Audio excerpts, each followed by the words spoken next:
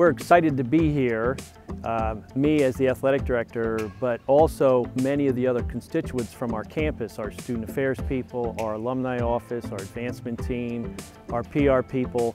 We're all here because we want to see for ourselves the amazing amount of opportunity that there is for our tournament here in Atlantic City. Obviously, being from St. Peter's University and a fellow New Jersey school along with Ryder and Monmouth, I think it brings a little added excitement and positivity for us, but as a whole, for all 11 MAAC institutions, I think this is a really exciting time for the basketball championships to be here.